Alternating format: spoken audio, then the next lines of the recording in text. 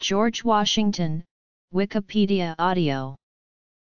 George Washington, December 14, 1799, was an American statesman and soldier who served as the first President of the United States from 1789 to 1797 and was one of the founding fathers of the United States. He served as Commander-in-Chief of the Continental Army during the American Revolutionary War, and later presided over the 1787 convention that drafted the United States Constitution. He is popularly considered the driving force behind the nation's establishment and came to be known as the Father of the Country, both during his lifetime and to this day.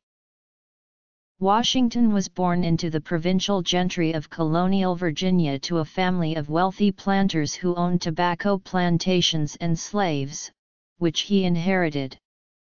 In his youth, he became a senior officer in the colonial militia during the first stages of the French and Indian War.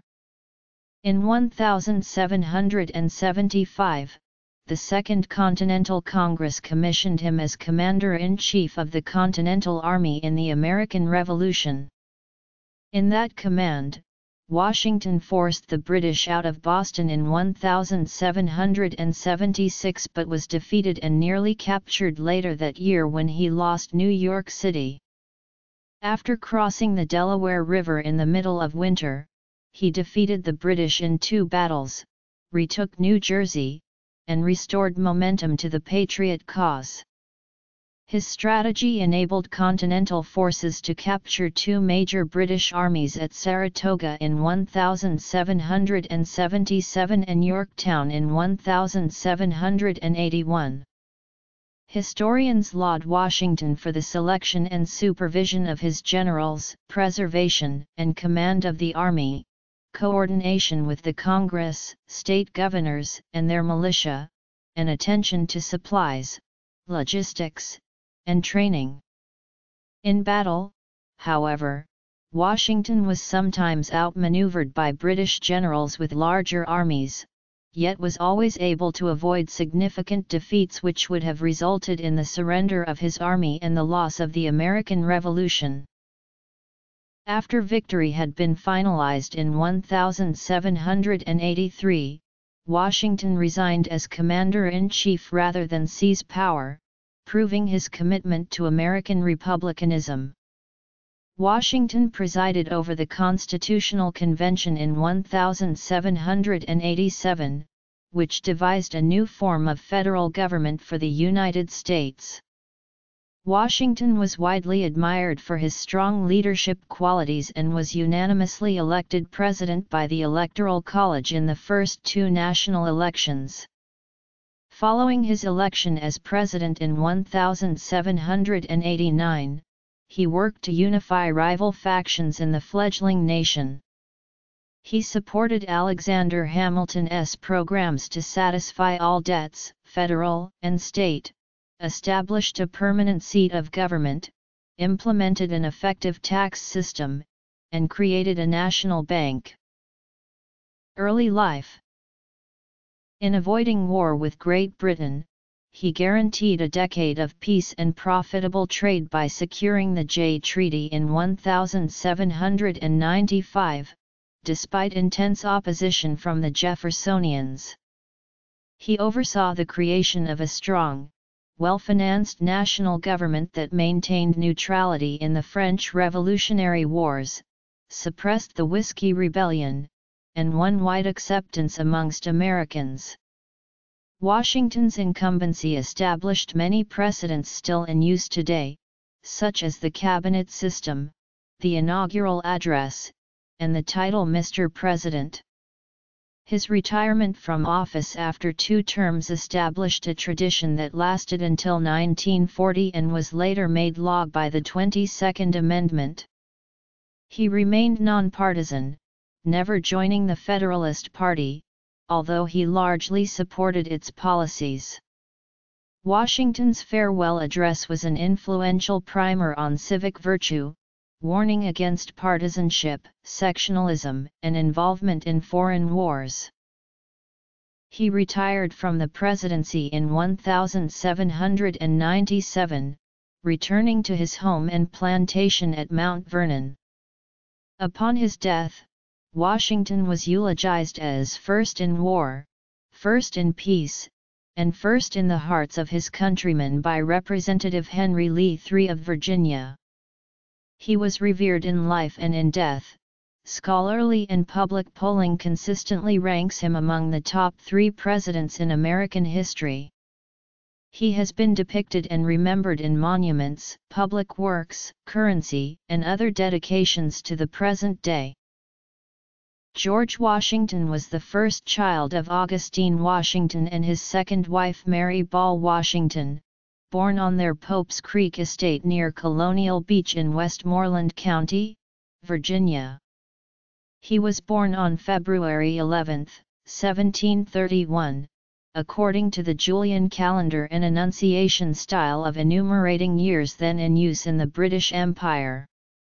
The Gregorian calendar was adopted within the British Empire in 1752, and it renders a birth date of February 22, 1732. Washington was of primarily English gentry descent, especially from Mulgrave, England. His great-grandfather John Washington immigrated to Virginia in 1656 and began accumulating land and slaves. American Samoa did his son Lawrence and his grandson, George's father Augustine. Augustine was a tobacco planter who also tried his hand at iron manufacturing. In George's youth, the Washingtons were moderately prosperous members of the Virginia gentry, of middling rank rather than one of the leading planter families. 6 of George's siblings reached maturity, including older half-brothers Lawrence and Augustine, and full siblings Samuel, Elizabeth, John Augustine, and Charles. 3 siblings died before adulthood. His sister Mildred died when she was about 1, his half-brother Butler died in infancy, and his half-sister Jane died at age 12, when George was about 2. His father died of a sudden illness in April 1743 when George was 11 years old, and his half-brother Lawrence became a surrogate father and role model. William Fairfax was Lawrence's father-in-law and the cousin of Virginia's largest landowner Thomas, Lord Fairfax, and he was also a formative influence. William Fairfax's son George William Fairfax was a close friend and associate of Washington. His wife Sally was also a friend of Washington and an early romantic interest, and Washington wrote her love letters even after she had married. Washington's father was the justice of the Westmoreland County Court. George spent much of his boyhood at Ferry Farm in Stafford County near Fredericksburg. Lawrence Washington inherited another family property from his father, a plantation on the Potomac River at Little Hunting Creek which he named Mount Vernon in honor of his commanding officer Vice Admiral Edward Vernon. George inherited Ferry Farm upon his father's death and eventually acquired Mount Vernon after Lawrence's death. The death of his father prevented Washington from an education at England's Appleby School such as his older brothers had received. He achieved the equivalent of an elementary school education from a variety of tutors, as well as from a school run by an Anglican clergyman in or near Fredericksburg. There was talk of securing an appointment for him in the Royal Navy when he was 15, but it was dropped when his widowed mother objected. In 1751, Washington traveled to Barbados with Lawrence in the hope that the climate would be beneficial to Lawrence's health, as he was suffering from tuberculosis. Washington contracted smallpox during the trip, which left his face slightly scarred but immunized him against future exposures to the disease. Lawrence's health failed to improve, and he returned to Mount Vernon where he died in the summer of 1752. Lawrence's position as Adjutant General of Virginia was divided into 4 district offices after his death. Washington was appointed by Governor Dinwiddie as one of the 4 district adjutants in February 1753, with the rank of Major in the Virginia militia. During this period, Washington became a Freemason while in Fredericksburg, although his involvement was minimal. Washington's introduction to surveying began at an early age through school exercises that taught him the basics of the profession, followed by practical experience in the field. His first experiences at surveying occurred in the territory surrounding Mount Vernon. His first opportunity as a surveyor occurred in 1748 when he was invited to join a survey party organized by his neighbor and friend George Fairfax of Belvoir. Fairfax organized a professional surveying party to lay out large tracts of land along the border of western Virginia, where the young Washington gained invaluable experience in the field. Surveyor. Washington began his career as a professional surveyor in 1749 at the age of 17. He subsequently received a commission and surveyor's license from the College of William and Mary and became the official surveyor for the newly formed Culpeper County. He was appointed to this well-paid official position thanks to his brother Lawrence's connection to the prominent Fairfax family. He completed his first survey in less than 2 days, plotting a 400-acre parcel of land, and was well on his way to a promising career. He was subsequently able to purchase land in the Shenandoah Valley, the first of his many land acquisitions in western Virginia. For the next 4 years, Washington worked surveying land in western Virginia for the Ohio Company, a land investment company funded by Virginia investors. He came to the notice of the new Lieutenant Governor of Virginia Robert Dinwiddie, thanks to Lawrence's position as commander of the Virginia militia. He was hard to miss. At over 6 feet, he was taller than most of his contemporaries. In October 1750, Washington resigned his position as an official surveyor, though he continued to work diligently over the next 3 years at his new profession. He continued to survey professionally for 2 more years, mostly in Frederick County, before receiving a military appointment as adjutant for Southern Virginia. By 1752, Washington completed close to 200 surveys on numerous properties totaling more than 60,000 acres. He continued to survey at different times throughout his life and as late as 1799. Washington began his military service in the French and Indian War as a major in the militia of the British province of Virginia. In 1753, he was sent as an ambassador from the British Crown to the French officials and Indians as far north as present-day Erie, Pennsylvania.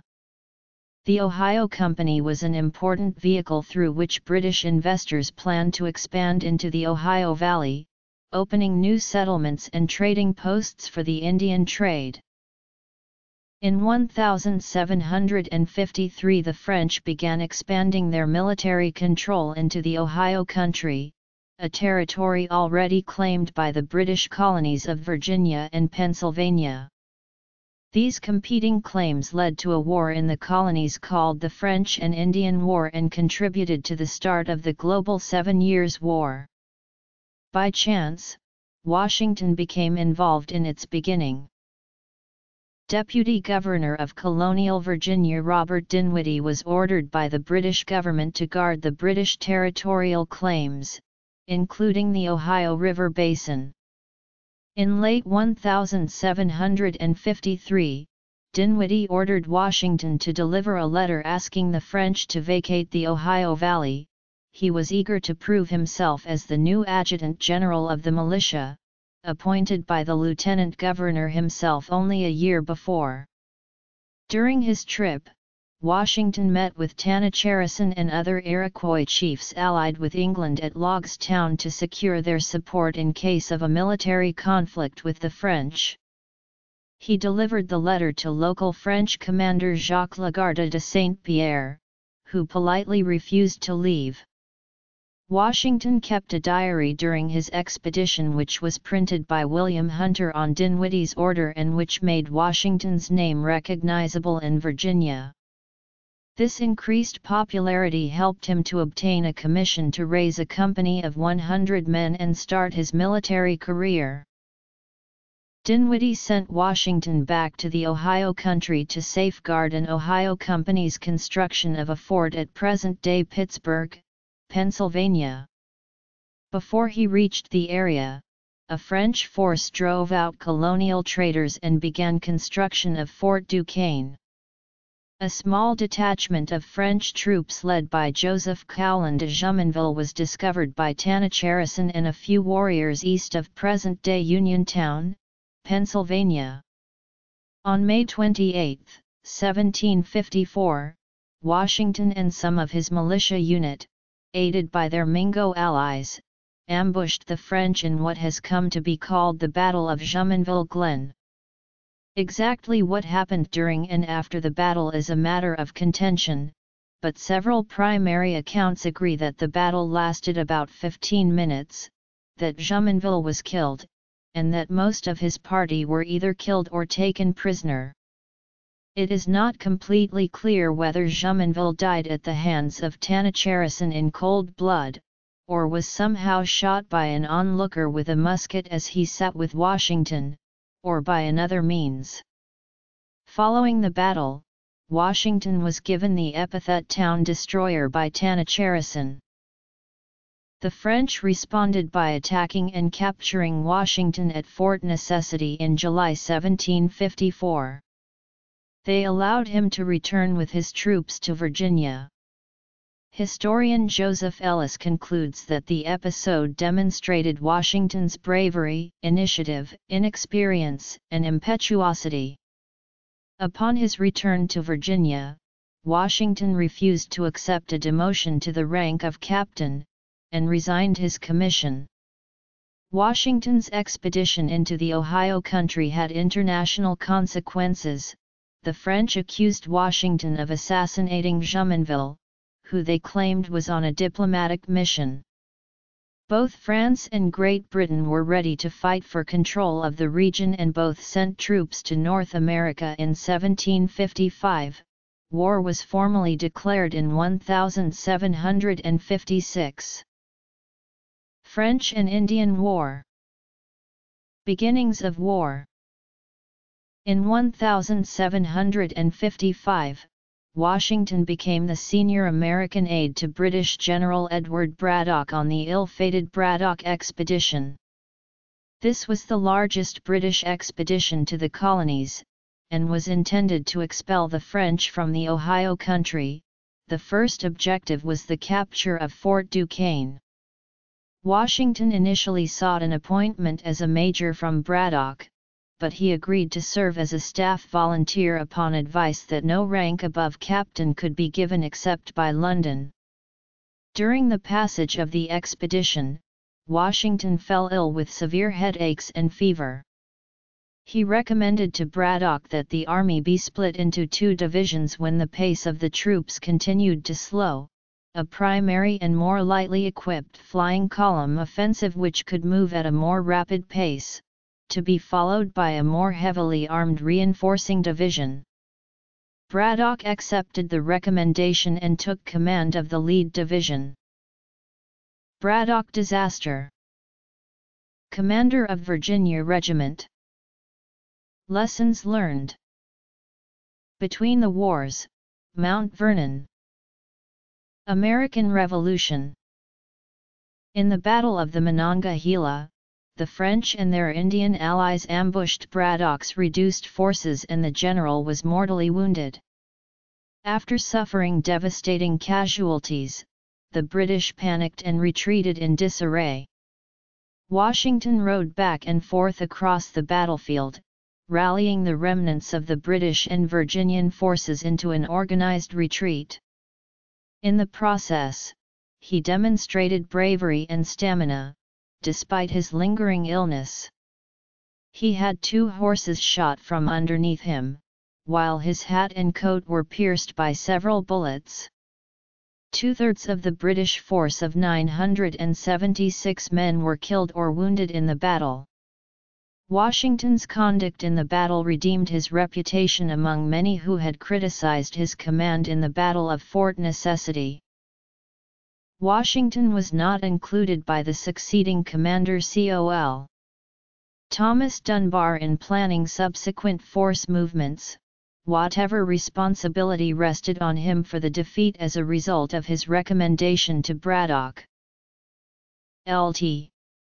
Governor Dinwiddie rewarded Washington in 1755 with a commission as Colonel of the Virginia Regiment and Commander-in-Chief of all forces now raised in the defense of His Majesty's colony, and gave him the task of defending Virginia's frontier. The Virginia Regiment was the first full-time American military unit in the colonies, as opposed to part-time militias and the British regular units. He was ordered to act defensively or offensively as he thought best. He happily accepted the commission, but the coveted red coat of officer rank continued to elude him. Dinwiddie as well pressed in vain for the British military to incorporate the Virginia Regiment into its ranks. Commander-in-Chief. In command of 1,000 soldiers, Washington was a disciplinarian who emphasized training. He led his men in brutal campaigns against the Indians in the West. His regiment fought 20 battles in 10 months and lost 1/3 of its men. Washington's strenuous efforts meant that Virginia's frontier population suffered less than that of other colonies. Ellis concludes that it was his only unqualified success in that war. In 1758, Washington participated in the Forbes expedition to capture Fort Duquesne. He was embarrassed by a friendly fire episode in which his unit and another British unit each thought that the other was the French enemy and opened fire, with 14 dead and 26 wounded in the mishap. Washington was not involved in any other major fighting on the expedition, and the British scored a major strategic victory, gaining control of the Ohio Valley when the French abandoned the fort. Following the expedition, he retired from his Virginia Regiment commission in December 1758. He did not return to military life until the outbreak of the Revolution in 1775. Washington never gained the commission in the British Army that he yearned for, but in these years he gained valuable military, political, and leadership skills. He closely observed British military tactics, gaining a keen insight into their strengths and weaknesses that proved invaluable during the Revolution. Washington learned to organize, train, drill, and discipline his companies and regiments. He learned the basics of battlefield tactics from his observations, readings, and conversations with professional officers, as well as a good understanding of problems of organization and logistics. He gained an understanding of overall strategy, especially in locating strategic geographical points. Washington demonstrated his resourcefulness and courage in the most difficult situations, including disasters and retreats. He developed a command presence, given his size, strength, stamina, and bravery in battle, which demonstrated to soldiers that he was a natural leader whom they could follow without question. Washington's fortitude in his early years was sometimes manifested in less constructive ways. Biographer John R. Alden contends that Washington offered fulsome and insincere flattery to British generals in vain attempts to win great favor, and on occasion showed youthful arrogance, as well as jealousy and ingratitude in the midst of impatience. Historian Ron Chernow is of the opinion that his frustrations in dealing with government officials during this conflict led him to advocate the advantages of a strong national government and a vigorous executive agency that could get results. Other historians tend to ascribe Washington's position on government to his later American Revolutionary War service.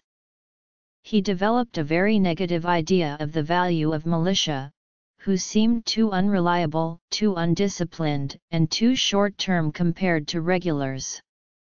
On the other hand, his experience was limited to command of at most 1,000 men and came only in remote frontier conditions that were far removed from the urban situations that he faced during the Revolution at Boston, New York, Trenton, and Philadelphia. On January 6, 1759, Washington married wealthy widow Martha Dandridge Custis, then 28 years old. Surviving letters suggest that he may have been in love at the time with Sally Fairfax, the wife of a friend. Nevertheless, George and Martha made a compatible marriage, because Martha was intelligent, gracious, and experienced in managing a planter's estate. Together they raised her children from her previous marriage, John Parke Custis and Martha Parke Custis. Later, they raised Martha's grandchildren Eleanor Parke Custis and George Washington Parke Custis. George and Martha never had any children together. His earlier bout with smallpox in 1751 may have made him sterile. The newlywed couple moved to Mount Vernon, near Alexandria, where he took up the life of a planter and political figure. Victory at Boston. Washington's marriage to Martha greatly increased his property holdings and social standing, and made him one of Virginia's wealthiest men.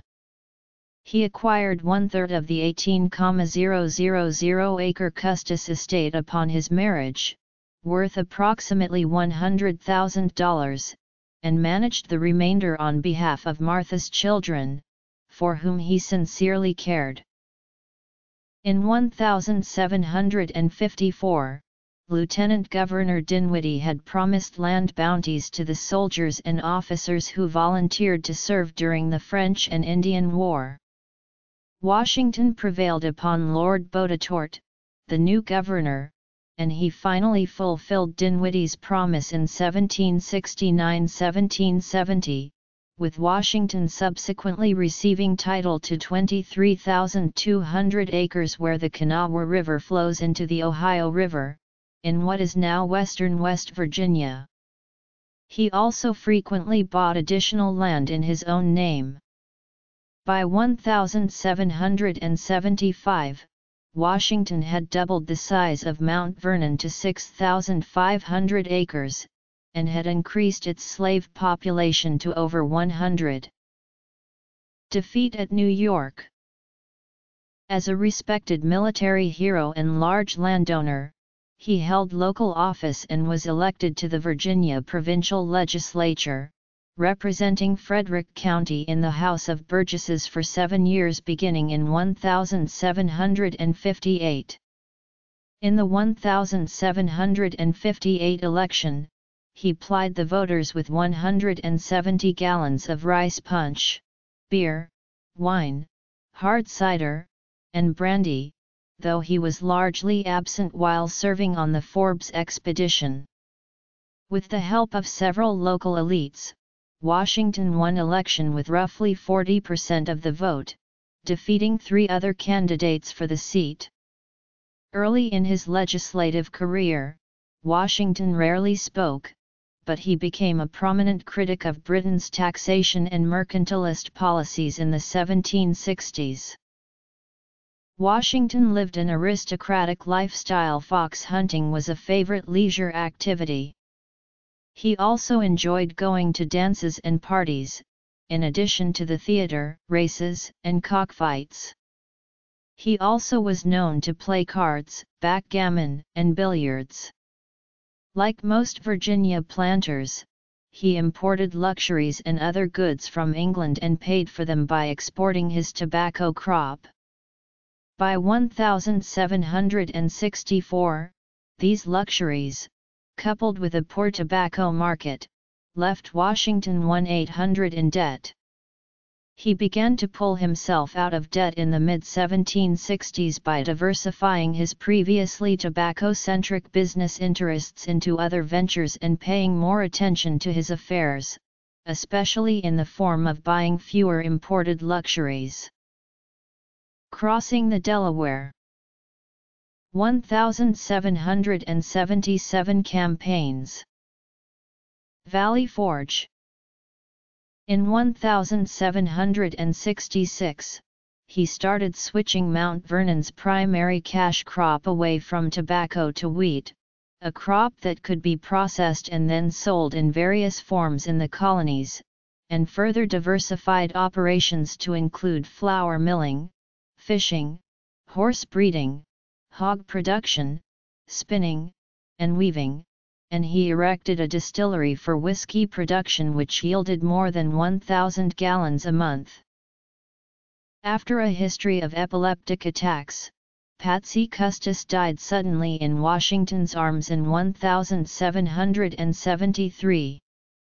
The day following Patsy's death, Washington wrote to Burwell Bassett, "It is an easier to conceive, than to describe, the distress of this family, especially that of the unhappy parent of our dear Patsy Custis, when I inform you that yesterday removed the sweet, innocent girl into a more happy and peaceful abode than any she has met with, the afflicted path she hitherto has trod."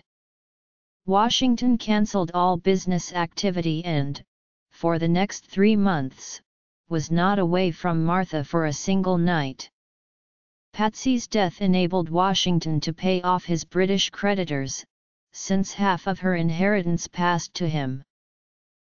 Washington was a successful planter of tobacco and wheat, and also a leader in the social elite in Virginia.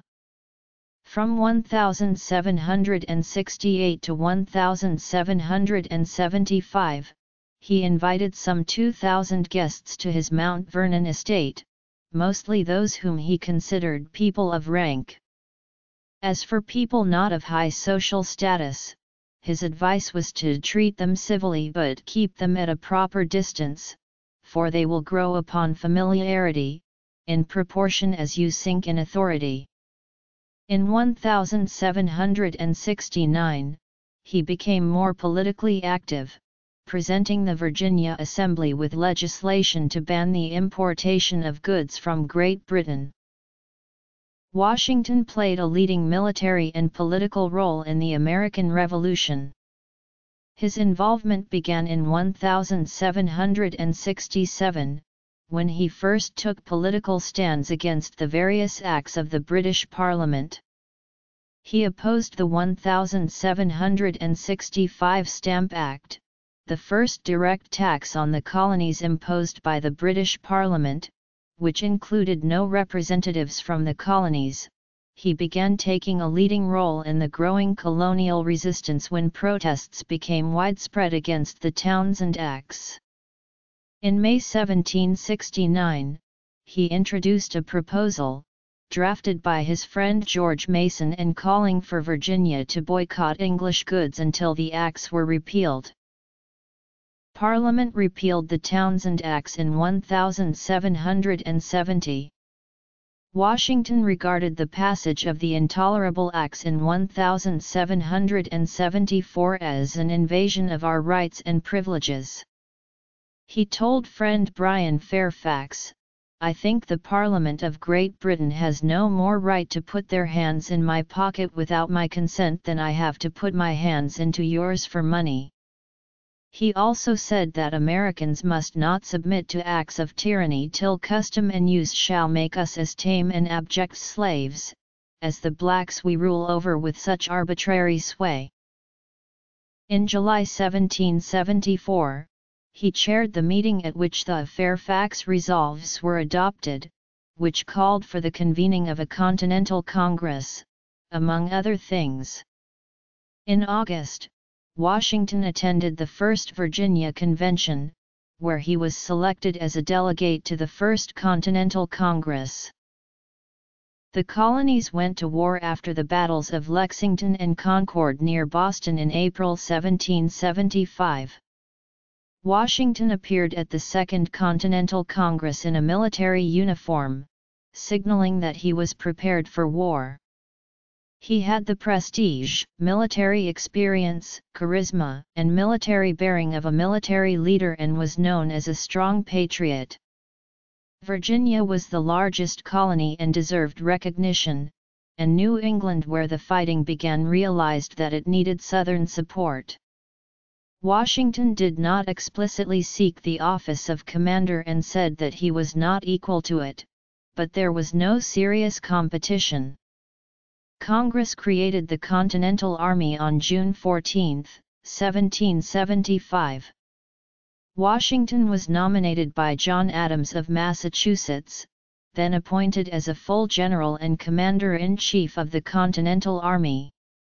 Washington's refusal to accept a salary earned him a reputation as a noble and disinterested commanding officer.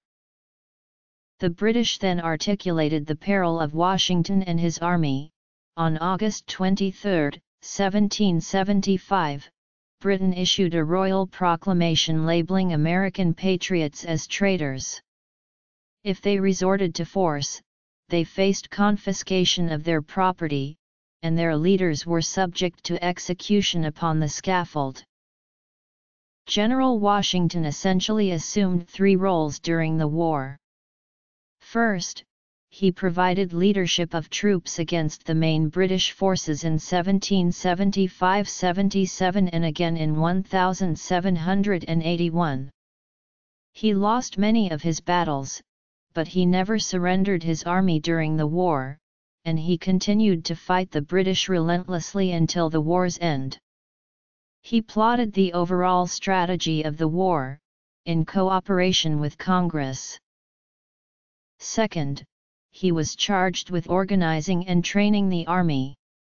He recruited regulars and assigned Baron von Steuben to train them, a veteran of the Prussian General Staff.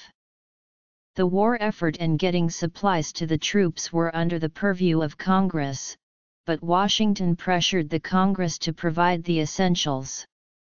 In June 1776, Congress's first attempt at running the war effort was established with the committee known as Board of War and Ordnance, succeeded by the Board of War in July 1777, a committee which eventually included members of the military. The command structure of the armed forces was a hodgepodge of congressional appointees with state appointments filling the lower ranks.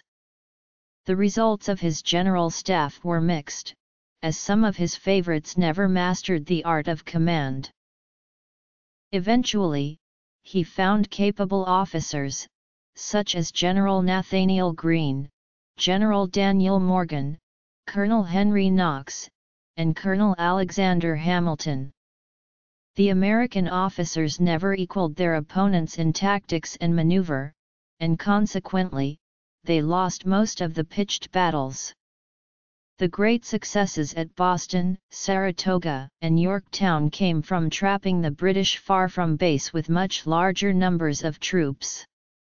Daniel Morgan's annihilation of Bonestret Tarleton's Legion of Dragoons at Cowpens in February 1781 came as a result of Morgan's employment of superior line tactics against his British opponent, resulting in one of the very few double envelopments in military history, another being Hannibal's defeat of the Romans at Cannae in 216 BC. The decisive defeat of Col. Patrick Ferguson's Tory Regiment at King's Mountain demonstrated the superiority of the riflery of American over-mountain men over British trained troops armed with musket and bayonet. These over-mountain men were led by a variety of elected officers, including the 6 feet 6 inches William Campbell, who had become one of Washington's officers by the time of Yorktown. Similarly, Morgan's Virginia riflemen proved themselves superior to the British at Saratoga, a post-Revolutionary War development being the creation of trained rifle battalions in the European armies. Washington's third and most important role in the war effort was the embodiment of armed resistance to the Crown, serving as the representative man of the Revolution. His long-term strategy was to maintain an army in the field at all times, and eventually this strategy worked. His enormous personal and political stature and his political skills kept Congress, the army, the French, the militias, and the states all pointed toward a common goal. Furthermore, he permanently established the principle of civilian supremacy in military affairs by voluntarily resigning his commission and disbanding his army when the war was won, rather than declaring himself monarch. He also helped overcome the distrust of a standing army by his constant reiteration that well-disciplined professional soldiers counted for twice as much as erratic militias. Washington assumed command of the Continental Army in the field at Cambridge, Massachusetts in July 1775 during the ongoing siege of Boston. He recognized his army's desperate shortage of gunpowder and sought new sources. American troops raided British arsenals, including some in the Caribbean, and some manufacturing was attempted. They obtained a barely adequate supply by the end of 1776, mostly from France. Washington reorganized the army during the long standoff in Boston and forced the British to withdraw by putting artillery on Dorchester Heights overlooking the city. The British evacuated Boston in March 1776 and Washington moved his army to New York City. British newspapers disparaged most of the Patriots, but praised Washington's personal character and qualities as a military commander despite his opposition to Britain, which some believed would ruin the empire. In August 1776, British General William Howe launched a massive naval and land campaign designed to seize New York. Many of Washington's generals preferred retreating from the city and engaging in a defensive strategy, but he believed it better to engage in a major pitched battle. The Continental Army under Washington engaged the enemy for the first time as an army of the United States at the Battle of Long Island, the largest battle of the entire war. The Americans were heavily outnumbered, many men deserted, and Washington was badly defeated. He and his generals determined on a course of retreat, and Washington instructed General William Heath to make available every flat-bottom riverboat and sloop in the area. In little time, Washington's army crossed the East River safely under the cover of darkness to Manhattan Island and did so without loss of life or materiel. Washington had considered abandoning the island and Fort Washington, but he heeded Generals Greene and Putnam's recommendation to attempt a defense of the fort. He belatedly retreated farther across the Hudson to Fort Lee to avoid encirclement. With the Americans in retreat, Howe was able to take the offensive. He landed his troops on the island on November 16 and surrounded and captured Fort Washington, resulting in high Continental casualties. Biographer Alden claims that although Washington was responsible for the decision to delay the Patriots' retreat, he tried to ascribe blame for the decision to defend Fort Washington to the wishes of Congress and the bad advice of Nathanael Greene. Washington then continued his flight across New Jersey. The future of the Continental Army was in doubt due to expiring enlistments and the string of losses. On the night of December 25, 1776, he led his army across the Delaware River. The next morning, the troops launched a surprise attack on a Hessian outpost in Trenton, New Jersey, capturing nearly 1,000 prisoners. Washington followed up his victory at Trenton with another over British regulars at Princeton on January 3. The British retreated to New York City and its environs, which they held until the peace treaty of 1783. Washington's victories wrecked the British carrot-and-stick strategy of showing overwhelming force then offering generous terms. The Americans would not negotiate for anything short of independence. These victories alone were not enough to ensure ultimate Patriot victory, however, since many soldiers did not re-enlist or deserted during the harsh winter. Washington and Congress reorganized the army with increased rewards for staying and punishment for desertion, which raised troop numbers effectively for subsequent battles.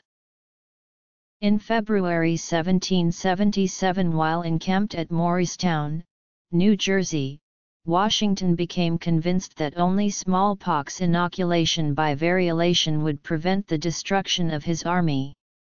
He ordered the inoculation of all troops and, by some reports, death by smallpox in the ranks dropped from 17% of all deaths to 1% of all deaths. Historians debate whether Washington preferred to fight major battles or to utilize a Fabian strategy to harass the British with quick, sharp attacks followed by a retreat so that the larger British army could not catch him.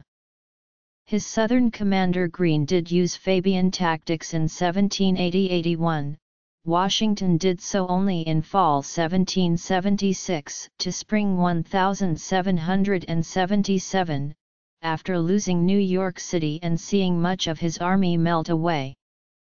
Trenton and Princeton were Fabian examples. By summer 1777 Washington had rebuilt his strength and his confidence. He stopped using raids and went for large-scale confrontations, as at Brandywine, Germantown, Monmouth, and Yorktown. In late summer of 1777, British General John Burgoyne led a major invasion army south from Quebec, with the intention of splitting off rebellious New England. But General Howe in New York took his army south to Philadelphia instead of going up the Hudson River to join with Burgoyne near Albany, a major strategic mistake. Meanwhile, Washington rushed to Philadelphia to engage Howe, while closely following the action in upstate New York, where the Patriots were led by General Philip Schuyler and his successor Horatio Gates. The ensuing pitched battles at Philadelphia were too complex for Washington's relatively inexperienced men and they were defeated. At the Battle of Brandywine on September 11, 1777, Howe outmaneuvered Washington and marched into the American capital at Philadelphia unopposed on September 26. Washington's army unsuccessfully attacked the British garrison at Germantown in early October. Meanwhile, to the north, Burgoyne was beyond the reach of help from Howe, trapped and forced to surrender after the battles of Saratoga. This was a major turning point militarily and diplomatically. The French responded to Burgoyne's defeat by entering the war, allying with America and expanding the Revolutionary War into a major worldwide affair. Washington's loss at Philadelphia prompted some members of Congress to consider removing Washington from command. This movement, termed the Conway Cabal, failed after Washington's supporters rallied behind him. Biographer Alden relates, "It was inevitable that the defeats of Washington's forces and the concurrent victory of the forces in Upper New York should be compared." The zealous admiration of Washington indeed inevitably waned. John Adams was never a fan of the Southern delegation to the Continental Congress, and he wrote that Congress will appoint a Thanksgiving, and one cause of it ought to be that the glory of turning the tide of arms is not immediately due to the Commander-in-Chief nor to Southern troops. If it had been, idolatry and adulation would have been unbounded. Now we can allow a certain citizen to be wise, virtuous, and good, without thinking him a deity or a savior.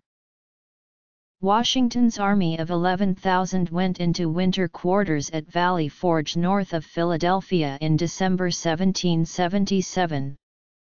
Over the next 6 months, the deaths in camp numbered in the thousands, the majority being from disease, compounded by lack of food and proper clothing, poor shelter, and the extreme cold. Historians' death toll estimates range from 2,000 to over 3,000 men. The British were comfortably quartered in Philadelphia and paid for their supplies in sterling. In contrast, Washington had difficulty procuring supplies from the few farmers in the area who would not accept rapidly depreciating American paper currency, while the woodlands about the valley had soon been exhausted of game.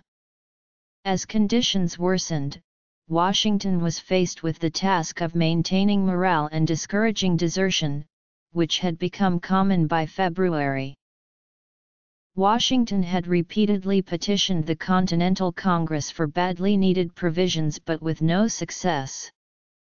Finally, on January 24, 1778, 5 congressmen came to Valley Forge to examine the conditions of the Continental Army.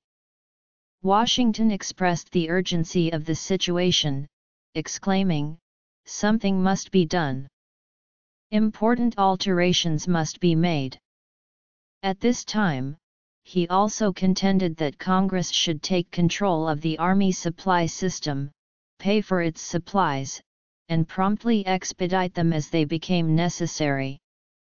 In response to Washington's urgent appeal, Congress gave full support to funding the supply lines of the Army, which also resulted in reorganizing the Commissary Department, which controlled gathering the supplies for the Army.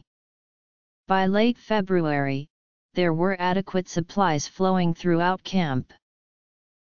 The next spring, a revitalized army emerged from Valley Forge in good order, thanks in part to a full-scale training program supervised by General von Steuben.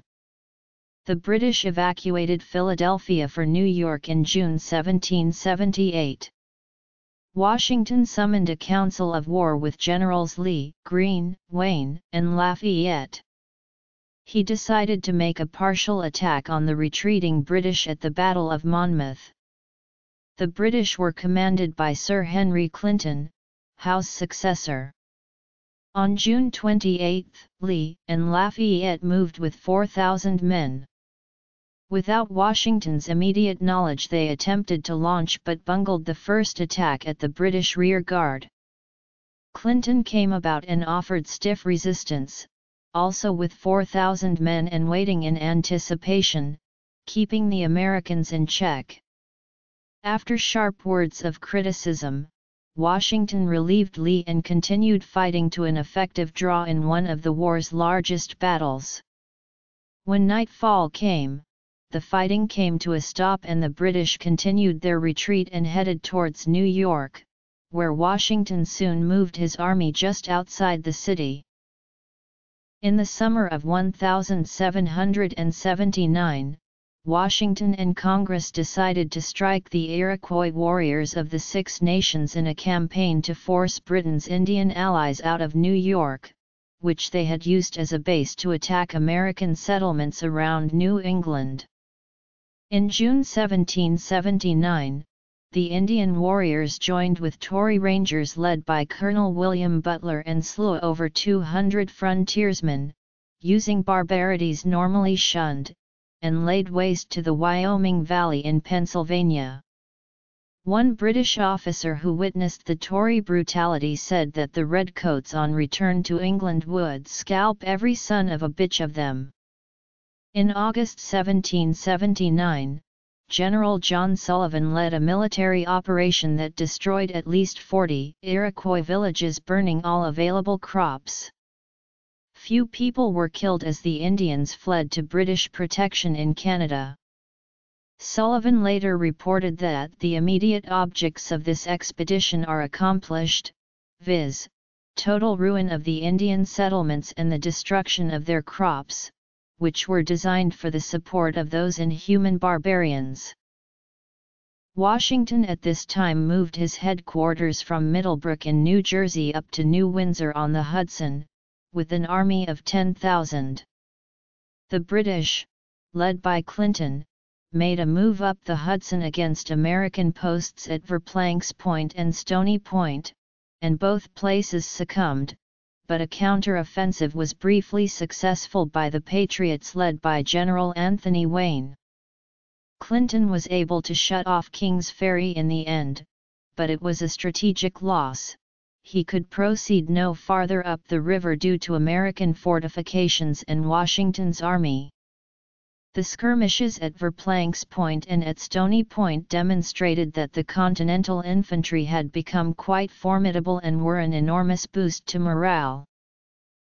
Washington went into quarters at Morristown during the winter of 1779–1780, which represented the worst suffering for the army during the war.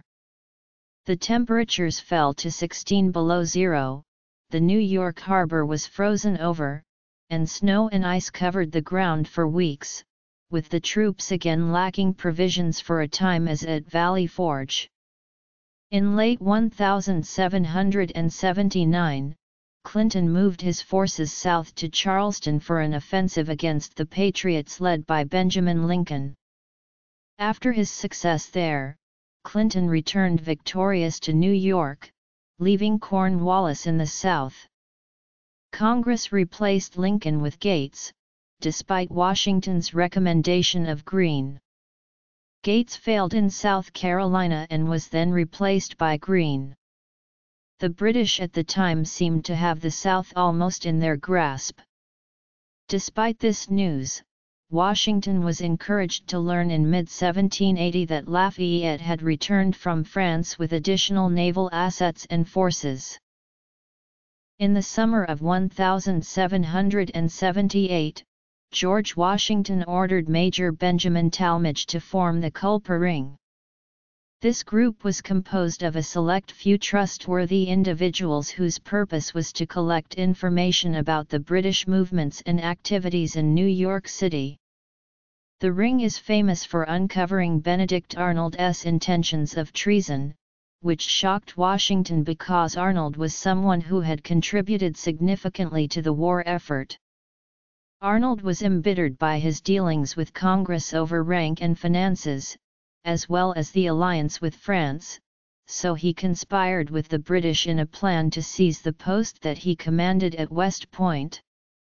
Washington just missed apprehending him, but did capture his co-conspirator Major John André, a British intelligence officer under Clinton who was hanged by order of a court-martial called by Washington. Washington's army went into winter quarters at New Windsor in 1780 and suffered again for lack of supplies. Washington prevailed upon Congress as well as state officials to come to their aid with provisions. He sympathized with their suffering, saying that he hoped that the army would not continue to struggle under the same difficulties they have hitherto endured, which I cannot help remarking seem to reach the bounds of human patience.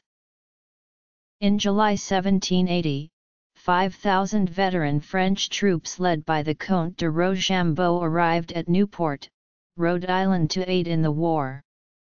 French naval forces then landed, led by Admiral François-Joseph Paul de Grasse. At first Washington hoped to bring the Allied fight to New York and to end the war there, but Rochambeau advised de Grasse that Cornwallis in Virginia was the better target. Admiral de Grasse followed this advice and arrived off the Virginia coast. Washington immediately saw the advantage created, made a feinting move with his force towards Clinton in New York, and then headed south to Virginia. Washington's Continental Army, also newly funded by $20,000 in French gold, delivered the final blow to the British in 1781, after a French naval victory allowed American and French forces to trap a British army in Virginia, preventing reinforcement by Clinton from the north. The surrender at Yorktown on October 19, 1781, marked the end of major fighting in North America. Cornwallis failed to appear at the official surrender ceremony, and sent General Charles O'Hara as his proxy. Washington then had General Benjamin Lincoln accept the surrender in his place. Substantial combat had ended, but the war had not, and a formal treaty of peace was months away. The British still had 26,000 troops occupying New York City, Charleston, and Savannah, and had a powerful fleet. The French army and navy departed, so the Americans were on their own in 1782–83. Money matters fed anxiety, the treasury was empty, and the unpaid soldiers were growing restive almost to the point of mutiny. At one point, they forced an adjournment of the Congress from Philadelphia to Princeton. Washington dispelled unrest among officers by suppressing the Newburgh Conspiracy in March 1783, and Congress came up with the promise of a 5-year bonus. With the initial peace treaty articles ratified in April 1783, a recently formed congressional committee under Hamilton was considering needs and plans for a peacetime army. On May 2, 1783, the Commander-in-Chief submitted his sentiments on a peace establishment to the committee, essentially providing an official Continental Army position. The original proposal was defeated in Congress in 2 votes, with the truncated version also being rejected in April 1784. By the Treaty of Paris signed on September 3, 1783, Great Britain recognized the independence of the United States. Washington disbanded his army and gave an eloquent farewell address to his soldiers on November 2. On November 25, the British evacuated New York City and Washington, and the governor took possession. At Fraunces Tavern on December 4, Washington formally bade his officers farewell, and he resigned his commission as Commander-in-Chief on December 23, 1783, to the Continental Congress in the old Senate chamber of the Maryland State House in Annapolis, Maryland. I consider it an indispensable duty to close this last solemn act of my official life, by commending the interests of our dearest country to the protection of Almighty God, and those who have the superintendence of them, to His holy keeping. Historian Gordon S. Wood concludes that the greatest act of his life, the one that gave him his greatest fame, was his resignation as Commander-in-Chief of the American forces. King George III called Washington the greatest character of the age because of this. Sullivan Expedition. Washington later submitted a formal account of the expenses that he had personally advanced the army over the 8-year conflict of about $450,000. It is said to have been detailed regarding small items and vague concerning large ones, and included the expenses incurred from Martha's visits to his headquarters, as well as his compensation for service, none of which had been drawn during the war. Washington's retirement to personal business at Mount Vernon was short-lived.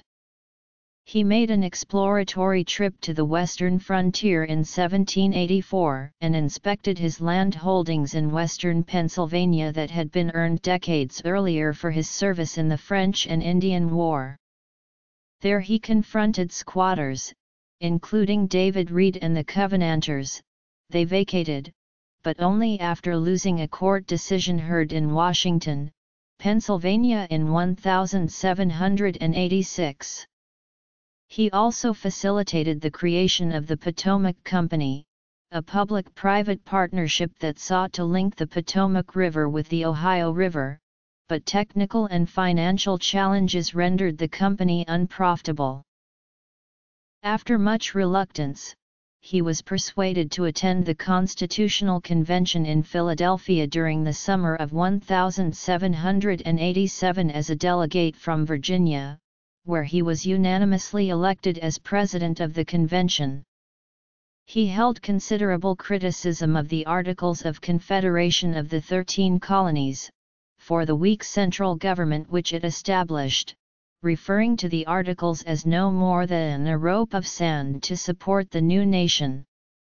Washington's view for the need of a strong federal government grew out of the recent war, as well as the inability of the Continental Congress to rally the states to provide for the needs of the military, as was clearly demonstrated for him during the winter at Valley Forge. The general populace, however, did not share Washington's views of a strong federal government binding the states together, comparing such a prevailing entity to the British Parliament that previously ruled and taxed the colonies. Washington's participation in the debates was minor, although he cast his vote when called upon. His prestige facilitated the collegiality and productivity of the delegates. After a couple of months into the task, Washington told Alexander Hamilton, "I almost despair of seeing a favorable issue to the proceedings of our convention and do therefore repent having had any agency in the business." Following the convention, his support convinced many, but not all of his colleagues, to vote for ratification. He unsuccessfully lobbied anti-federalist Patrick Henry, saying that the adoption of it under the present circumstances of the Union is in my opinion desirable. He declared that the only alternative would be anarchy. Nevertheless, he did not consider it appropriate to cast his vote in favor of adoption for Virginia, since he was expected to be nominated president under it. The new Constitution was subsequently ratified by all 13 states. The delegates to the convention designed the presidency with Washington in mind, allowing him to define the office by establishing precedent once elected. Washington thought that the achievements were monumental once they were finally completed. The Electoral College unanimously elected Washington as the first president in 1789 and again in 1792. He remains the only president to receive the totality of electoral votes. John Adams received the next highest vote total and was elected vice president. Washington was inaugurated on April 30, 1789. Taking the first presidential oath of office on the balcony of Federal Hall in New York City. The oath was administered by Chancellor Robert R. Livingston. "I do solemnly swear that I will faithfully execute the office of President of the United States and will, to the best of my ability, preserve, protect, and defend the Constitution of the United States." Historian John R. Alden indicates that Washington added the words "So help me God." Hudson River and Southern battles. The first United States Congress voted to pay Washington a salary of $25,000 a year, a large sum in 1789, valued at about $340,000 in 2015 dollars. Washington faced financial troubles then, yet he initially declined the salary. At the urging of Congress, he ultimately accepted the payment to avoid setting a precedent whereby the presidency would be perceived as limited only to independently wealthy individuals who could serve without any salary. He was aware that everything he did set a precedent, and he attended carefully to the pomp and ceremony of office, making sure that the titles and trappings were suitably republican and never emulated European royal courts. To that end, he preferred the title Mr. President to the more majestic names proposed by the Senate.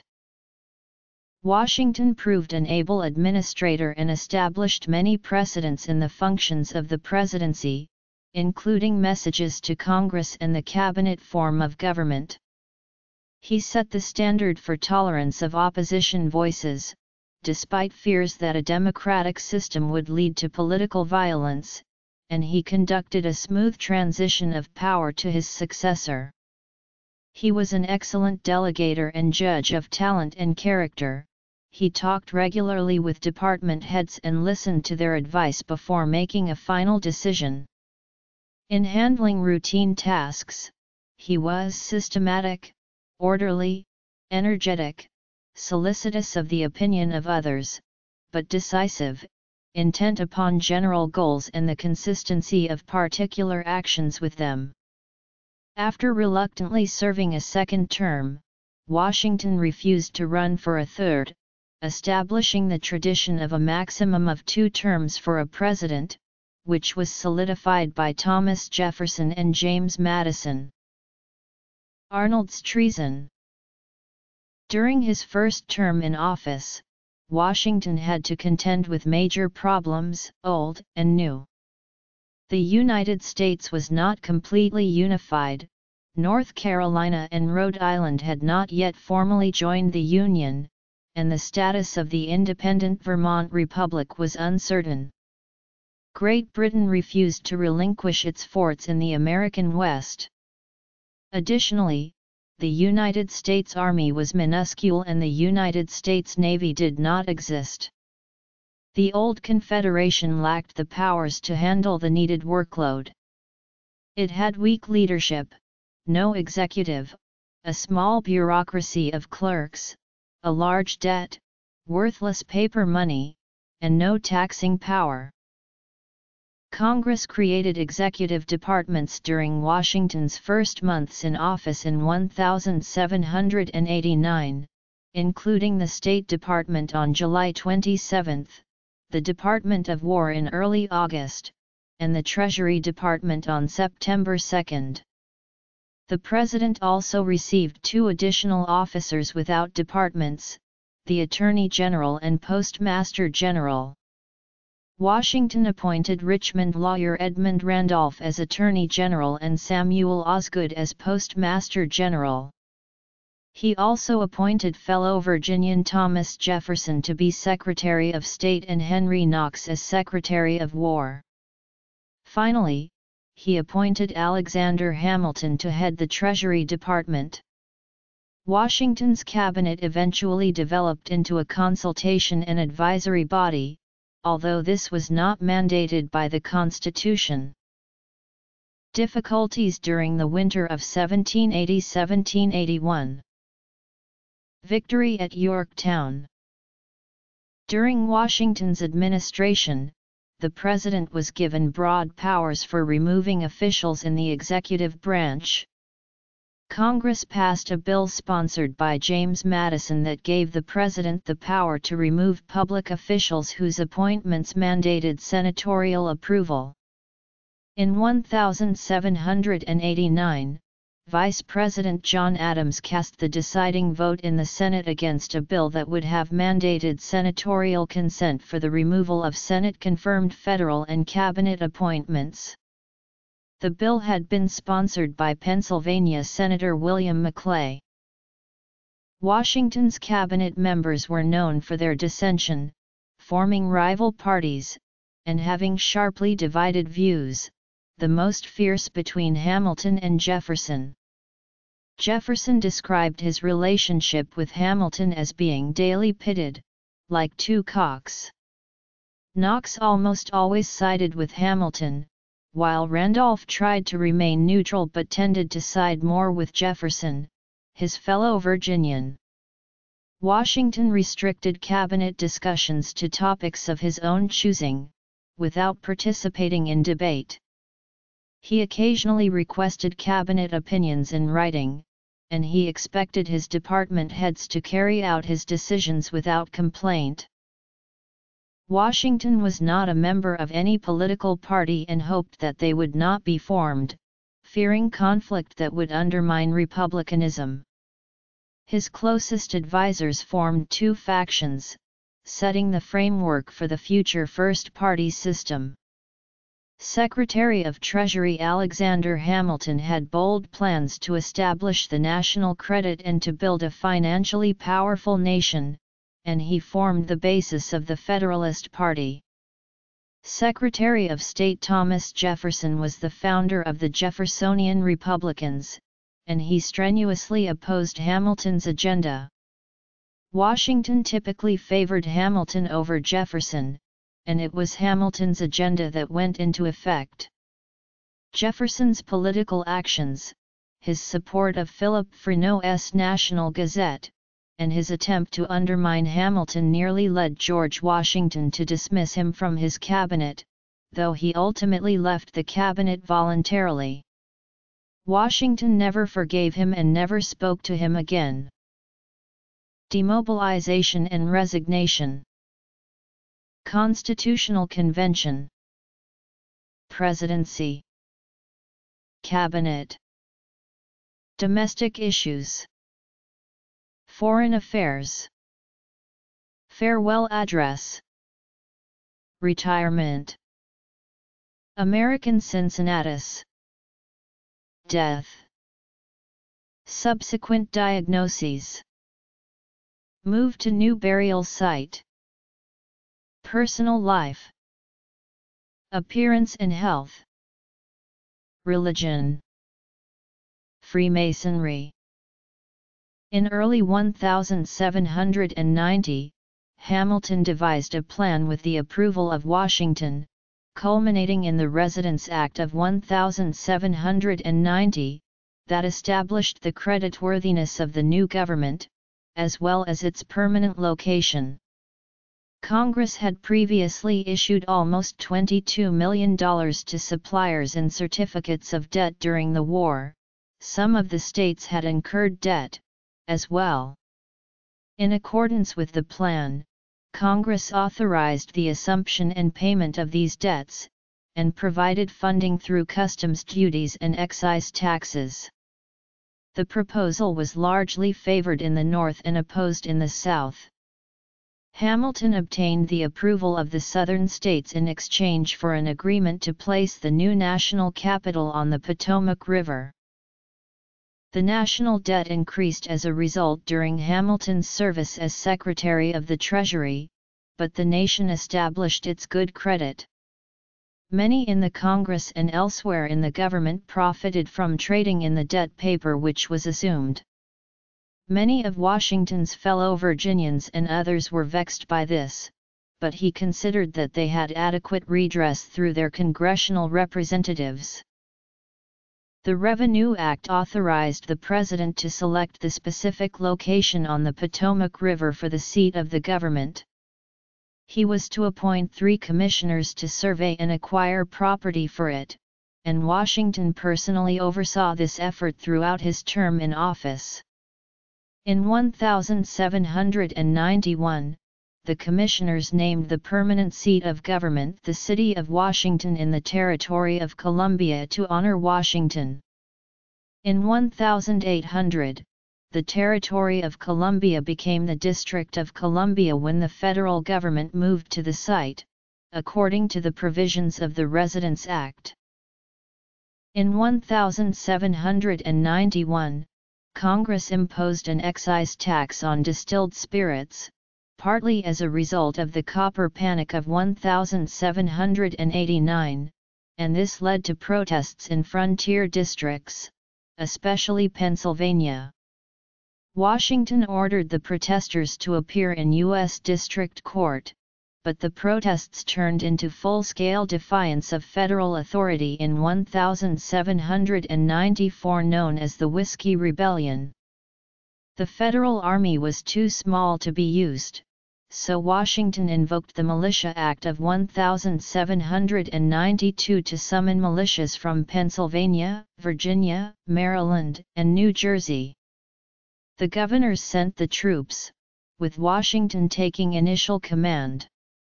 He subsequently named Henry Lighthorse Harry Lee as field commander to lead the troops into the rebellious districts. The rebels dispersed and there was no fighting, as Washington's forceful action proved that the new government could protect itself. This represented the premier instance of the federal government using military force to exert authority over the states and citizens, and is also the only time that a sitting U.S. president personally commanded troops in the field. In April 1792, the French Revolutionary Wars broke out between Great Britain and its allies and Revolutionary France. Washington, with cabinet approval, proclaimed American neutrality.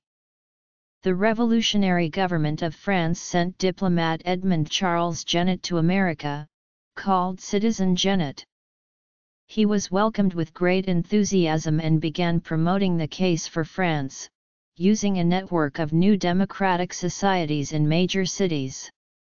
He even issued French letters of marque and reprisal to French ships manned by American sailors so that they could capture British merchant ships. Washington denounced the societies and demanded that the French government recall Genet, which they did. Hamilton formulated the Jay Treaty to normalize trade relations with Great Britain, remove them from Western forts, and resolve financial debts remaining from the Revolution. John Jay negotiated and signed the treaty on November 19, 1794. Jeffersonians supported France and strongly attacked the treaty. Washington listened to both sides, then announced his strong support, which mobilized public opinion and was pivotal in securing ratification in the Senate on June 24, 1795 by the requisite two-thirds majority. The British agreed to depart from their forts around the Great Lakes, and the United States-Canada boundary had to be readjusted. Numerous pre-revolutionary debts were liquidated, and the British opened their West Indies colonies to American trade. Most importantly, the treaty delayed war with Great Britain and instead brought a decade of prosperous trade. The treaty angered the French and became a central issue in many political debates. Relations with France deteriorated after the treaty was signed, leaving succeeding President John Adams with the prospect of war. Washington's farewell address was issued as a public letter in 1796 and was one of the most influential statements of republicanism, drafted primarily by Washington himself with help from Hamilton. It gives advice on the necessity and importance of national union, the value of the Constitution and the rule of law, the evils of political parties, and the proper virtues of a republican people. He referred to morality as a necessary spring of popular government, and said, "Whatever may be conceded to the influence of refined education on minds of peculiar structure, reason, and experience both forbid us to expect that national morality can prevail in exclusion of religious principle." Slavery. The address warned against foreign influence in domestic affairs and American meddling in European affairs, and against bitter partisanship in domestic politics. He also called for men to move beyond partisanship and serve the common good. He cautioned against permanent alliances with any portion of the foreign world, saying that the United States must concentrate primarily on American interests. He counseled friendship and commerce with all nations, but advised against involvement in European wars and entering into long-term entangling alliances, while advancing the general idea of non-involvement in foreign affairs. The farewell address made no clear distinction between domestic and foreign policies. John Quincy Adams interpreted Washington's policy as advocating a strong nationalist foreign policy while not limiting America's international activities. The address quickly set American values regarding foreign affairs. Washington's policy of non-involvement in the foreign affairs of the Old World was largely embraced by the founding generation of American statesmen, including John Adams, Thomas Jefferson, and James Madison. Washington retired from the presidency in March 1797 and returned to Mount Vernon with a profound sense of relief. He devoted much time to his plantations and other business interests, including his distillery, which produced its first batch of spirits in February 1797. His plantation operations were only minimally profitable. His lands in the West yielded little income because they were under attack by Indians, and the squatters living there refused to pay him rent. Washington attempted to sell off these holdings but failed to obtain the price that he desired. Meanwhile, he was losing money at Mount Vernon due to a glut of unproductive slaves, which he declined to sell due to a desire to keep families intact. In addition, some of the slaves belonged to Martha, but the groups had been living together for years and there had been much intermarriage among them. Most Americans assumed that he was rich because of the well-known glorified facade of wealth and grandeur at Mount Vernon, but nearly all of Washington's wealth was tied up in land or slaves. Historians estimate that his estate was worth about $1 million in $1,799, equivalent to about $19.9 million in 2014. Legacy. By 1798, relations with France had deteriorated to the point that war seemed imminent. President Adams offered Washington a commission as Lieutenant General on July 4, 1798, and as Commander-in-Chief of the armies raised or to be raised for service in a prospective war.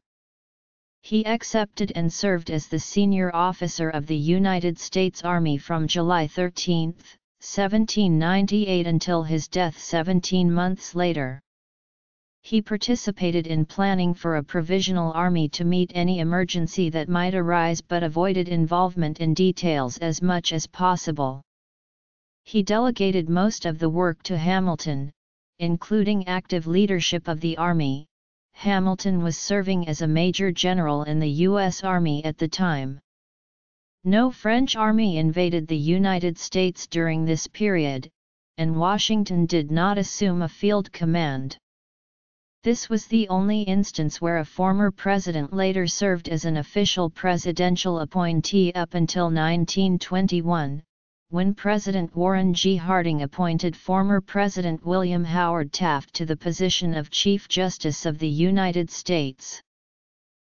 During the Revolutionary and early Republican periods of American history, many commentators compared Washington with Roman aristocrat and statesman Cincinnatus.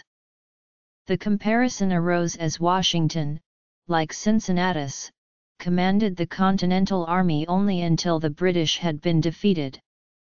Thereafter, he returned as quickly as possible to cultivating his lands instead of seeking great political power. Poet Philip Freneau remarked on Washington's resignation in December 1783 and his decision to retire to Mount Vernon. Papers. Lord Byron's Ode to Napoleon also lionized Washington as the Cincinnatus of the West. On Thursday, December 12, 1799, Washington spent several hours inspecting his plantation on horseback, in snow, hail, and freezing rain. That evening, he ate his supper without changing from his wet clothes. He awoke the next morning with a severe sore throat and became increasingly hoarse as the day progressed, yet still rode out in the heavy snow, marking trees for cutting on the plantation. Sometime around 3 a.m. that Saturday, he suddenly awoke with severe difficulty breathing and almost completely unable to speak or swallow. He was a firm believer in bloodletting, which was a standard medical practice of that era, and he had used it to treat various ailments of slaves on his plantation. He ordered estate overseer Albin Rollins to remove nearly a pint of his blood. Monuments and memorials. 3 physicians were summoned, including Washington's personal physician Dr. James Craik, along with Dr. Gustavus Brown and Dr. Elisha Dick. Craik and Brown thought that Washington had quinsy, while Dick thought that the condition was more serious or a violent inflammation of the throat. By the time that the 3 physicians finished their treatments and bloodletting of the president, half or more of his total blood content was removed over the course of just a few hours. Dick recognized that the bloodletting and other treatments were failing, and he proposed performing an emergency tracheotomy as a last-ditch effort to save Washington's life. Few American doctors were then familiar with this procedure, and the other two doctors disapproved. Washington died at home around 10 p.m. on Saturday, December 14, 1799, aged 67. In his journal, Tobias Lear recorded Washington's last words as "'Tis well." A funeral was held on December 18, 1799 at Mount Vernon, where Washington's body was interred. Congress passed a joint resolution to construct a marble monument for his body in the planned crypt below the rotunda of the center section of the Capitol, a plan acquiesced to by Martha. In December 1800, the House passed an appropriations bill for $200,000 to build the mausoleum, which was to be a pyramid with a 100-foot square base. Southern representatives and senators opposed the plan and defeated the measure because they felt that it was best to have Washington's body remain at Mount Vernon. Throughout the world, people admired Washington and were saddened by his death. In the United States, memorial processions were held in major cities and thousands wore mourning clothes for months.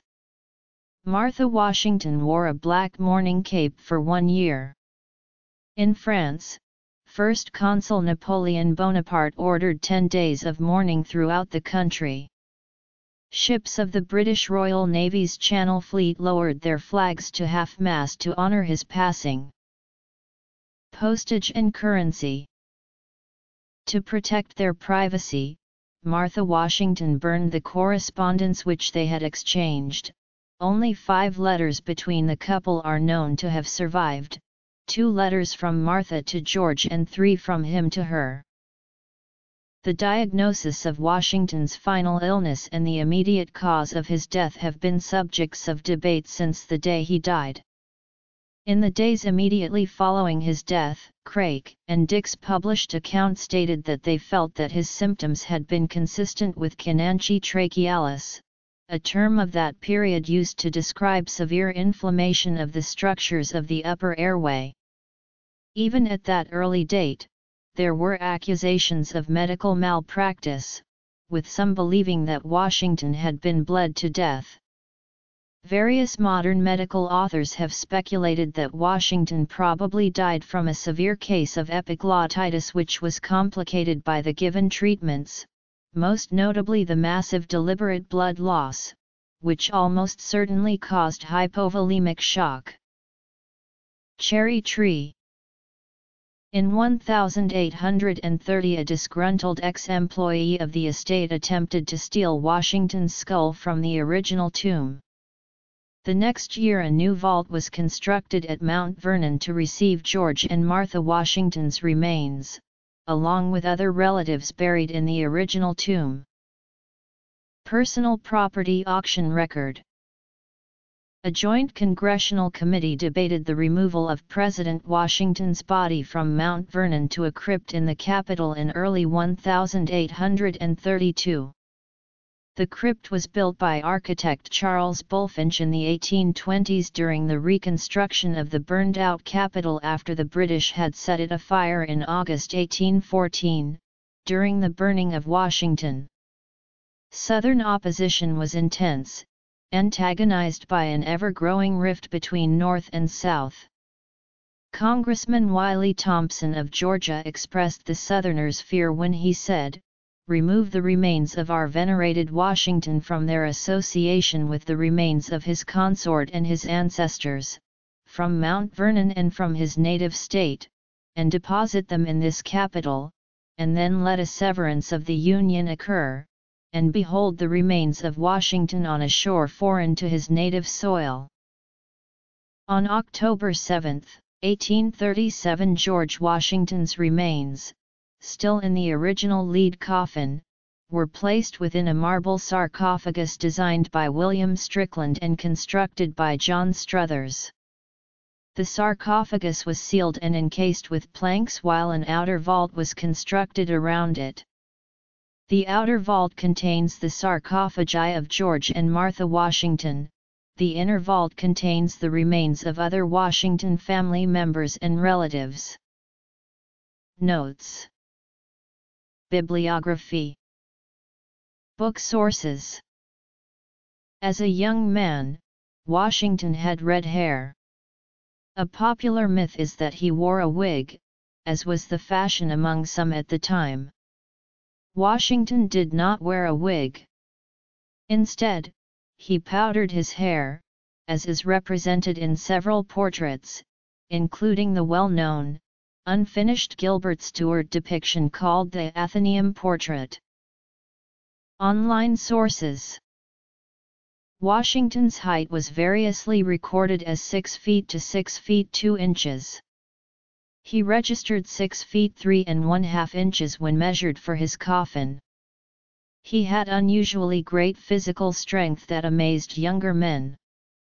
Jefferson called Washington the best horseman of his age, and both American and European observers praised his riding. The horsemanship benefited his hunting, a favorite hobby. Washington was an excellent dancer and frequently attended the theater, often making Shakespearean references in his letters. Primary sources. Washington drank in moderation and precisely recorded gambling wins and losses. He disliked the excessive drinking, gambling, smoking, and profanity that were common in colonial Virginia. Washington grew tobacco, but he eventually stopped smoking and considered drunkenness a man's worst vice. He was glad that post-revolutionary Virginia society was less likely to force to drink and to make it an honor to send them home drunk. Washington suffered from problems with his teeth throughout his life, and historians have tracked his experiences in great detail. He lost his first adult tooth when he was 22 and had only one left by the time that he became president. John Adams claimed that he lost them because he used them to crack Brazil nuts, but modern historians suggest that mercury oxide probably contributed to the loss, which he was given to treat illnesses such as smallpox and malaria. Washington had several sets of false teeth made, 4 of them by a dentist named John Greenwood. None of the sets were made from wood. The set made when he became president was carved from hippopotamus and elephant ivory, held together with gold springs. Prior to these, he had a set made with real human teeth, likely of the 9 teeth that he purchased in 1784 from several unnamed Negroes, presumably Mount Vernon slaves at less than a third of the going rate. Dental problems left Washington in constant pain, for which he took laudanum. This distress may be apparent in many of the portraits painted while he was still in office, including the one still used on the $1 bill. For his entire life, Washington was affiliated with the established Anglican Church of Great Britain. Following the Revolution, in the United States it was disestablished and reorganized as the Episcopal Church. Washington served as a vestryman and as church warden for both Fairfax Parish in Alexandria and Truro Parish. These were administrative positions. As with all official positions in Virginia, while it had an established church, an officeholder was required to swear that he would not speak or act in a way that did not conform to the tenets of the church. Numerous historians have suggested that, theologically, Washington agreed largely with the deists, but he never expressed any particular deist beliefs which he may have had. He often used words for the deity, such as God and Providence, while avoiding using the words Jesus and Christ. In his collected works, such terms appear in an official letter to Indians, which might have been drafted by an aide. At the time, deism was a theological outlook, not an organized denomination. It was compatible with being an Episcopalian. Historian Greg Fraser argues that Washington was not a deist but a theistic rationalist.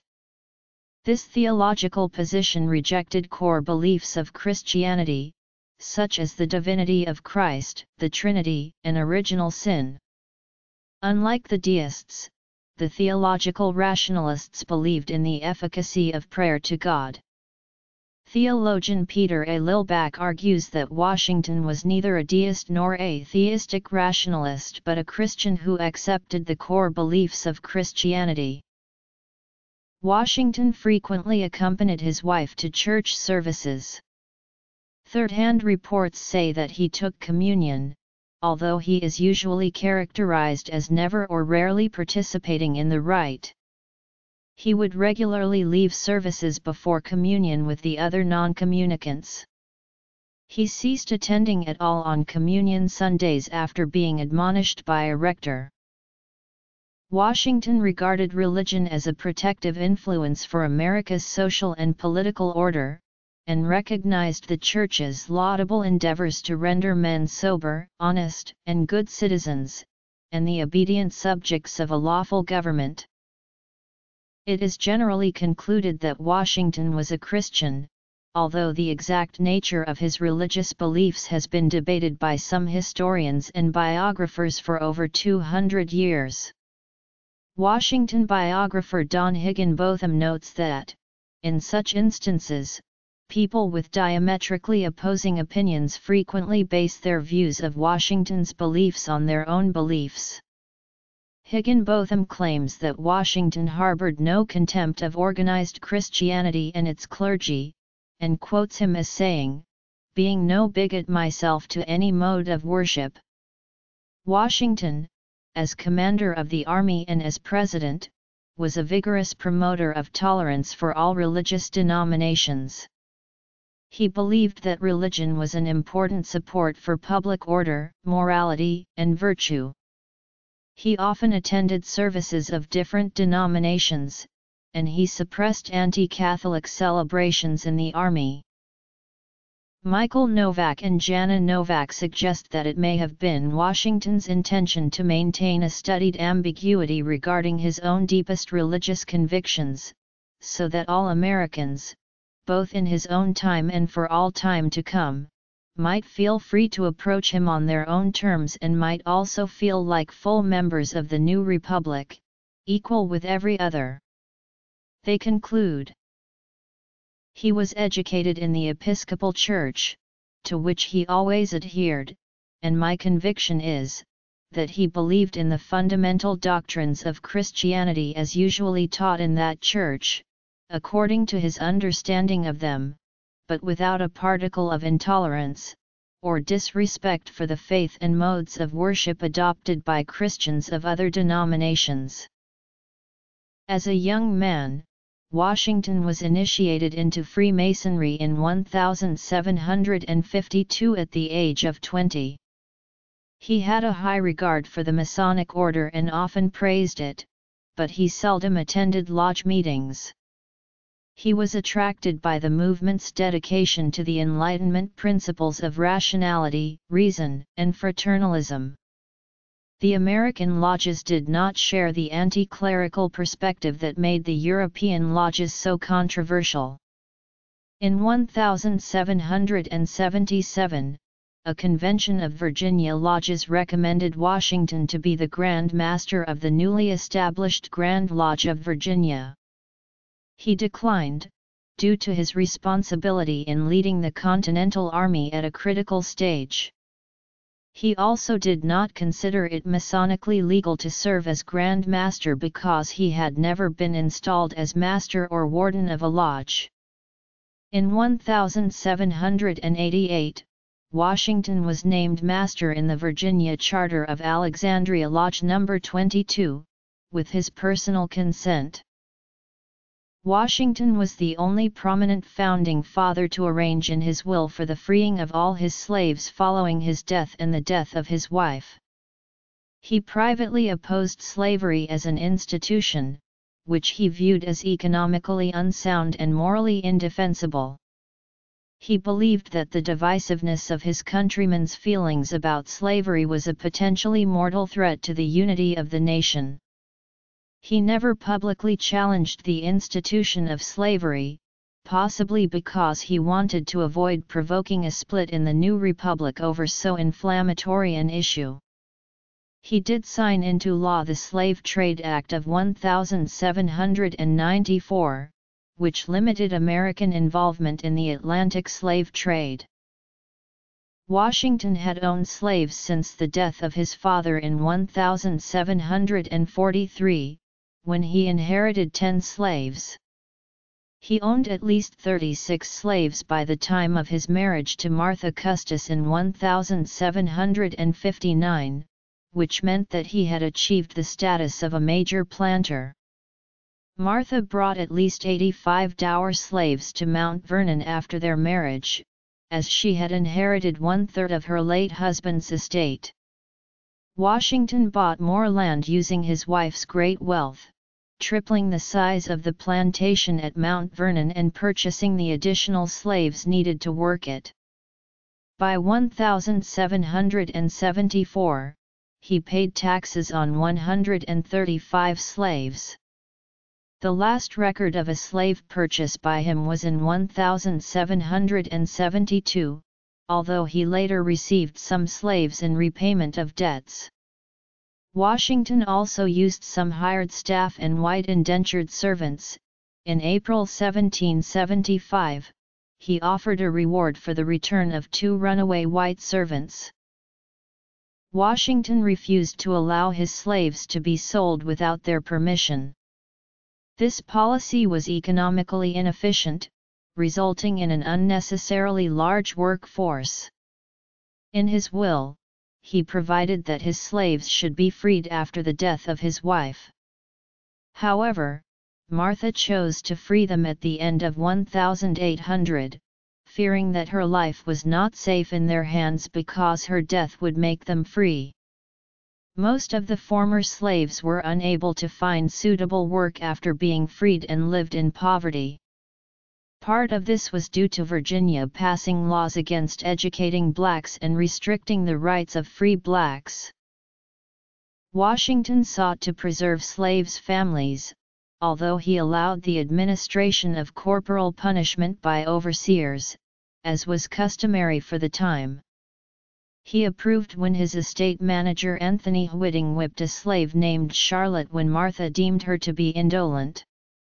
"Your treatment of Charlotte was very proper," Washington wrote in 1793, "and if she or any other of the servants will not do their duty by fair means, or are impertinent, correction must be administered." Another of his estate managers named Highland Crow was notorious for brutally flogging slaves. Some of his slaves absconded during the Revolutionary War to find protection with the enemy, and Washington did not let up in his efforts to reclaim what he saw as his property. One internal British memo portrayed him after victory as demanding, with all the grossness and ferocity of a captain of banditti, that the runaways be returned. George Washington's legacy remains among the 2 or 3 greatest in American history, as Commander-in-Chief of the Continental Army, hero of the Revolution, and the first President of the United States.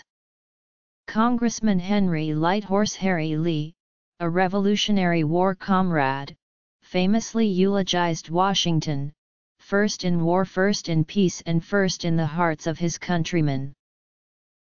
Lee's words set the standard by which Washington's overwhelming reputation was impressed upon the American memory. Biographers hailed him as the great exemplar of republicanism. Washington set many precedents for the national government, and the presidency in particular, and was called the father of his country as early as 1778. Washington's birthday is a federal holiday in the United States. In terms of personality, biographer Douglas Southall Freeman concluded, "The great big thing stamped across that man is character." By character, says David Hackett Fisher, Freeman meant integrity, self-discipline, courage, absolute honesty, resolve, and decision, but also forbearance, decency, and respect for others. Washington became an international icon for liberation and nationalism, as the leader of the first successful revolution against a colonial empire. The Federalists made him the symbol of their party, but, for many years, the Jeffersonians continued to distrust his influence and delayed building the Washington Monument. On January 31, 1781, he was elected a member of the American Academy of Arts and Sciences. During the United States bicentennial year, George Washington was posthumously appointed to the grade of General of the Armies of the United States by the Congressional Joint Resolution Public Law 94-479 passed on January 19, 1976, with an effective appointment date of July 4, 1976. This restored his position as the highest-ranking military officer in U.S. history. The serious collection and publication of Washington's documentary record began with the pioneer work of Jared Sparks in the 1830s in Life and Writings of George Washington. The Writings of George Washington from the original manuscript sources, 1745–1799, is a 37-volume set edited by John C. Fitzpatrick. It contains over 17,000 letters and documents and is available online from the University of Virginia. The definitive letterpress edition of his writings was begun by the University of Virginia in 1968, and today comprises 52 published volumes, with more to come. It contains everything written by Washington or signed by him, together with most of his incoming letters. Part of the collection is available online from the University of Virginia. Many places and entities have been named in honor of Washington. His name became that of the nation's capital, Washington, D.C. The state of Washington is the only state to be named after a United States president. Mount Washington in New Hampshire, the tallest mountain in the Northeast, was named soon after the American Revolution by Colonel John Whipple. Washington, Theodore Roosevelt, Thomas Jefferson, and Abraham Lincoln are depicted in stone at the Mount Rushmore Memorial.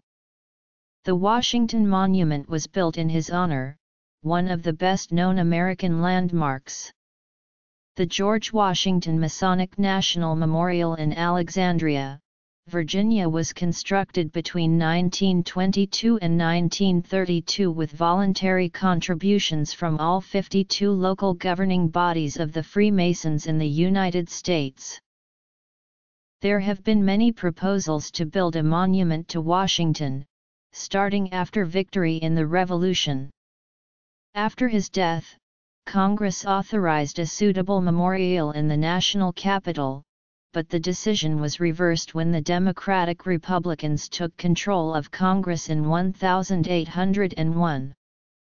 The Democratic Republicans were dismayed that Washington had become the symbol of the Federalist Party. Construction of the 554-foot memorial didn't begin until 1848. It was completed in 1885. There are many other Washington monuments in the United States, including two well-known equestrian statues, one in Manhattan and one in Richmond, Virginia. The first statue to show Washington on horseback was dedicated in 1856 and is located in Manhattan's Union Square. The world's busiest bridge, the George Washington Bridge, is named in his honor. Several naval vessels are named in Washington's honor, including the USS George Washington. George Washington appears on contemporary U.S. currency, including the $1 bill and the $quarter coin. Washington and Benjamin Franklin appeared on the nation's first postage stamps in 1847. Since that time, Washington has appeared on many postage issues, more than all other presidents combined.